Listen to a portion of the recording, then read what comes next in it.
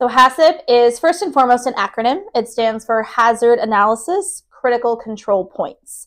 The longer answer is HACCP is a systematic approach to risk mitigation specific to your operation. So we say that your HACCP plan may be thought of as farm to shipping if you are vertically integrated receiving commodities from the field, or if you're one of those kind of middlemen, intermediary processing steps, you can think of HACCP as from receiving to shipping. So the point at which you are receiving your raw materials, your raw goods, your packaging, your chemicals, your utilities, that is where HACCP starts. And HACCP is going to end when you are confident in the finished product that you are shipping out of your doors.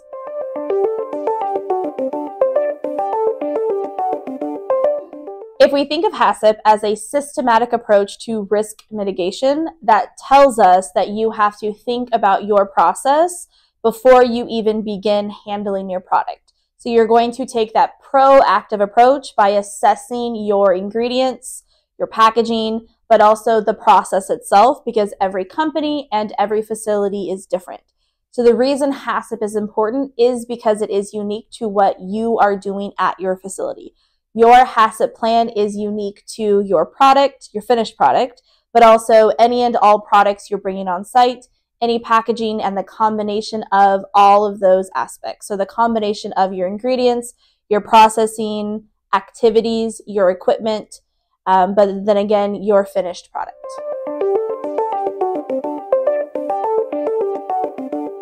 Absolutely. A proactive approach means that you are anticipating the problems before they happen and that you have a game plan. That game plan is what we call your corrective actions.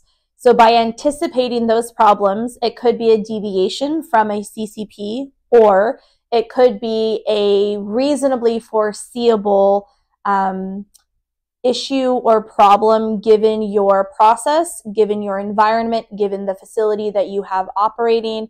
If you can anticipate those problems and have the game plan in place, you're showing your due diligence. And that's a big thing when it comes to regulatory compliance, is showing due diligence.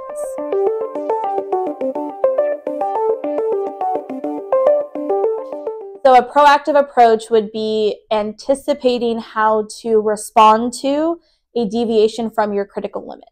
If you are processing a product under pasteurization and you have identified that pasteurization as your CCP, your critical control point, we know that you have critical limits you have to meet. If you're processing your product and you don't meet those critical limits, you have deviated product. That deviation is going to require a formal corrective action. So if you can anticipate that ahead of time, have a proactive approach, you're able to not only realize you have a problem due to your monitoring activities, but you're also able to implement your corrective action. That corrective action is what shows you've brought your process back under control and the food is now safe to consume. When it comes to your proactive approaches, remember that we're going to think about your process and take that into consideration. We're also going to take into consideration your processing environment, but also your finished product. At the end of the day, what is it that you are looking to achieve?